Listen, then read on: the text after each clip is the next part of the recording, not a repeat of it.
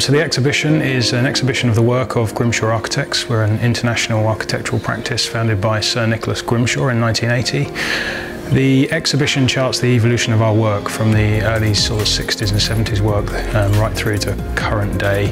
It's set up as a chronology that covers decade by decade.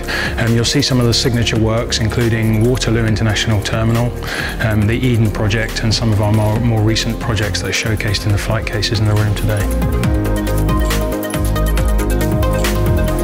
What we've been introducing into the Liverpool exhibition is some newer, recently completed works which are kind of showing how the practice has evolved into kind of delivering really cool transport and infrastructure projects. So there's an Istanbul airport model and London Bridge, which has been very well received.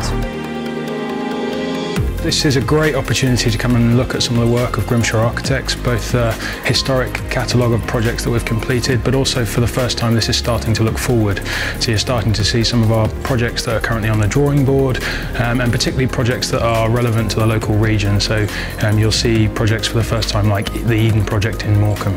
And people should come and see the work to learn a bit about Grimshaw's as a practice's past, but also learn about the future of where the practice is going. The exhibition is due to open on the 26th and will run for about a month in Liverpool, and it's the last time it will be in the UK, and the intent is that it would then move on an international tour over the next 24 months.